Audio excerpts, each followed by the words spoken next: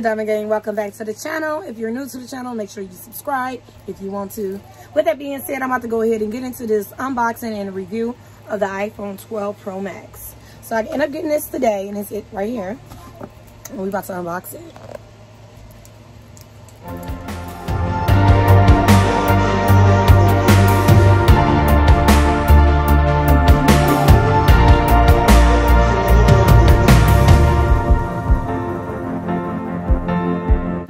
So I just opened up the box, cut my finger a little bit too.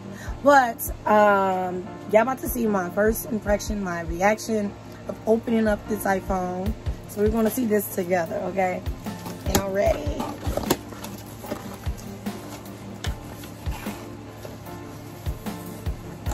All right.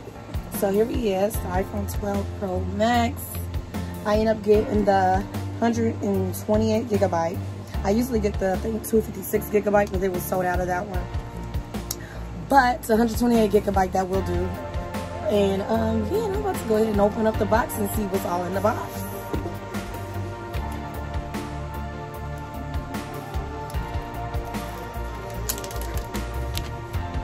This is so exciting!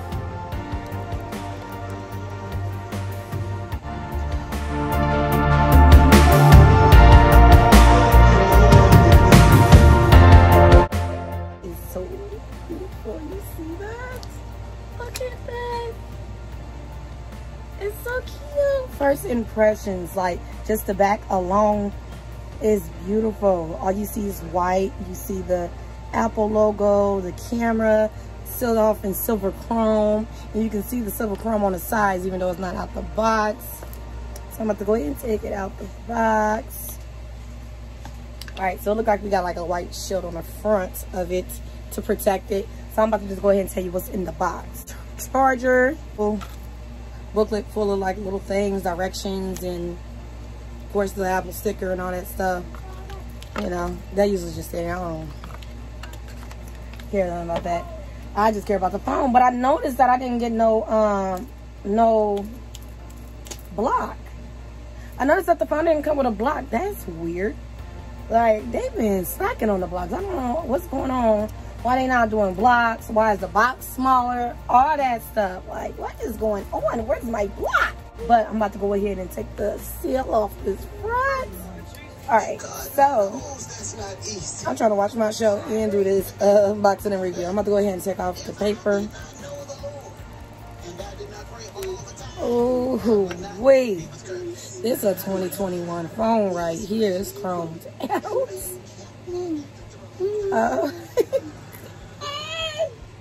That is so freaking cute. I am so glad that they did come back with the square. I said that to my fiance. I'm so glad they came back with the box shaped phone with that curve. Like, they was looking too much like Samsung.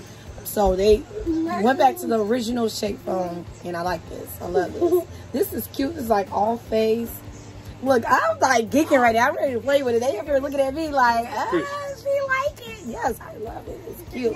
So I was in between if I wanted to upgrade the phone from my 11 Pro Max to the iPhone 12 Pro Max. I'm a big video person and picture person, especially with YouTube.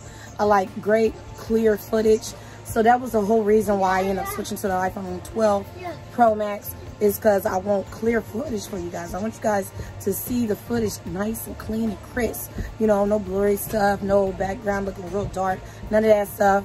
If anything that's going to help me make my videos look even better, that's what I'm shooting for. So, of course, everybody know I do my videos on my phone. So, hopefully, this right here does the trick. Like, oh my goodness. I don't plan on upgrading unless I see a super big change when they come out with the 13. But this is the phone I have for 2021. I love it. So look at the details. You have the silver chrome on the cameras, the silver chrome on the side, white in the back, gloss Apple logo, all face. Oh, shoot, this is so beautiful. I love this. Y'all know I love silver. And then the silver with the white, like, that is just amazing. I don't know how many times I'm going to say I love this phone. So I love it. I love it. I love it. I love it. I love it. I love this freaking phone. It's so cute. It's good in my hands. You know, it ain't gonna slip. You know, I can grip it. Like, I'm used to the Pro Maxes anyways for the larger size. I was debating to get the iPhone 12 Pro versus the Pro Max, but it wasn't too much of a difference. But I like the bigger view. I already done ordered a screen protector and a case to protect it, because this is beautiful. Like, oh my God. So what I'm about to do now is set my phone up real quick and get it transferred over and all that good stuff. And then I'm going to go ahead and do a video view of the iPhone 11 Pro Max. And I'm going to do a video view of the 12 Pro Max. And then I'm going to do a picture view at the same thing on both phones as well. Then I'm going to show you guys what it looked like. And then I'm going to come out and end this video.